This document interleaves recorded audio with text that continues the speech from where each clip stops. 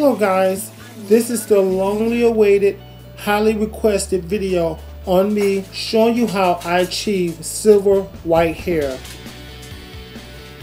I hope you enjoy. Now this is the hair that I use. No, I will not be doing a review on this hair because there are some discrepancies with the company, so I don't want to get into bogged down with that. But I hope this will help you in your steps on achieving a silver white or silver gray hair. As you can see, the hair is bouncy initially, and you use the closure that I colored closure. Now these are the products I used. Was the Clairol Shimmering Lights Shampoo, the Adore Platinum. The platinum is not blonde, but it's more silver, and the Infusium's 23 Nourishing shampoo and conditioner. Now, as you can see here, I have this shampoo, and what I'm going to do is take the shampoo and literally put it on the hair while it's dry. Now, if you do not want the hair to be silver with this process, you will wet the hair. Make sure the hair is wet, because the wetter the hair, the less chance that it's going to turn silver. It's going to more so make it go white, because you're canceling out the yellow tones in the hair. As you can see, I tried to do is I had to put down the camera and actually take the comb and work it through. Notice I didn't take the shampoo all the way to the ends of the hair, because I didn't want the ends to be silver, because this is a concentrated method on getting it to silver, and trust me, it will get it very silver, close to bluish color.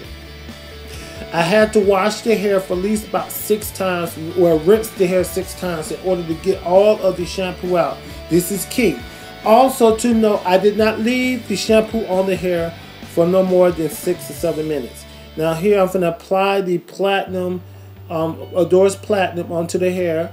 I started from the roots, as you can see, and I worked my way down with my brush to make sure that it got saturated evenly throughout the hair.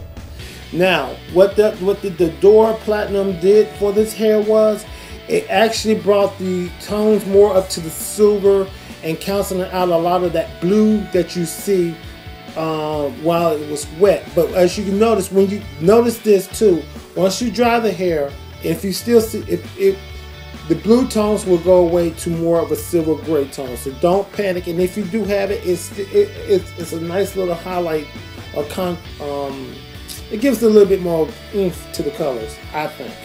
And as you can see here, here's the hair after it's been shampooed with the Infusium Nourishing shampoo and deep condition. I left the conditioner on the hair for at least about an hour to an hour and a half to make sure the hair was very, very conditioned. And as you can see, it has a lot of highlights and lowlights to give the hair more of a natural tone to it. I really kind of love this process. And it's the easiest way I think to go about achieving this. But I also suggest that you buy some platinum hair, because if you do it yourself, you might have more of a chance of it being more damaged to process. As you can see, here are the finishing results. I really enjoy this color. I have gotten a lot of compliments from a lot of people, and I might do it again. Next time I might do something a little bit more.